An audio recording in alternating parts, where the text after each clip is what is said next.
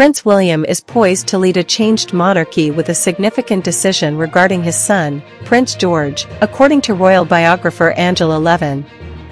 As the Prince of Wales, William is one step closer to the throne and may break royal tradition with his approach to George's future. Angela Levin discussed this potential shift on GB News with host Eamon Holmes.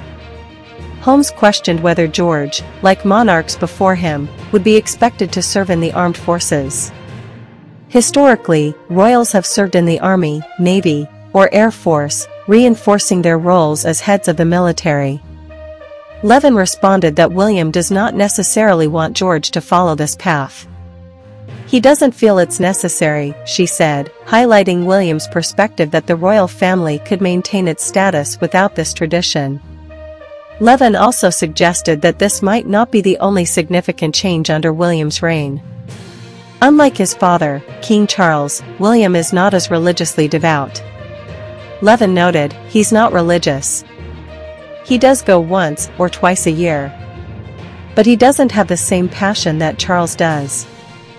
This could signal a shift in the royal family's approach to religion and its role in public life.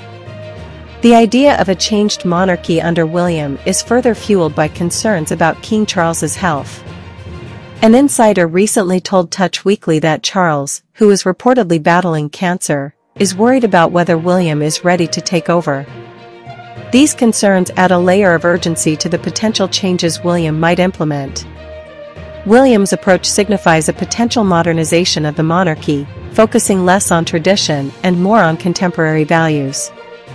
His decision regarding Prince George's involvement in the military, as well as his less fervent religious stance, indicates a shift that could redefine the royal family's future.